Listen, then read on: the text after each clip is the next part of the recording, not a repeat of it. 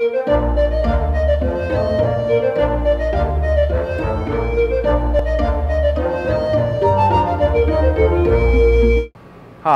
today I'm joining Frederica and James down in the Saint Cecilia Cathedral kitchen, where they're going to show us a wonderful recipe by Saint Hildegard of Bingen for parsley wine.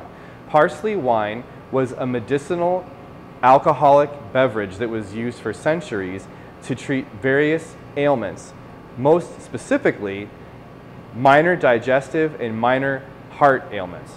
We're going to go ahead and hand this over now to Frederica, and James is going to join us, and we're going to give you this recipe so that you can enjoy it at home.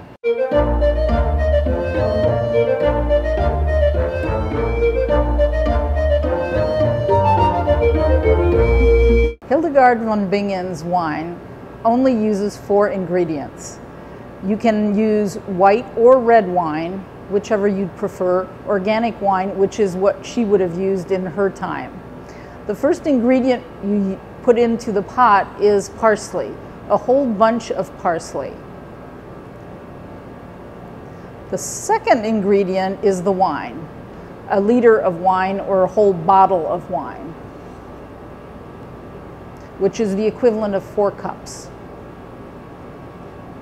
The next ingredient is our white wine vinegar. You use 2 tablespoons of that.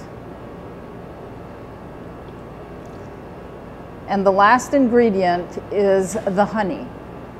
And it's 3/4 of a cup of honey, which you pour over the mixture.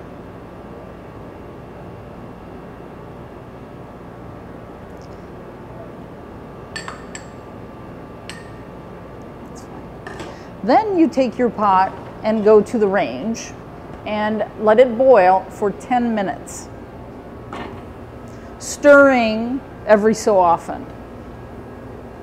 Okay, once this is on the range, you let it come to a boil. It has to boil for 10 minutes so that all the alcohol gets cooked out of the mixture. So you stir it every so often just to make sure that your parsley moves around in your wine. Once that is done, once you have the 10 minutes, you can then strain it and pour it into a carafe or a container. We made this morning, so as you can see, the mixture is not green. It doesn't take the parsley color. It is sort of a yellow, because of the white wine. And then you just pour it out, have 3 ounces every night, and you will feel very well. Cheers.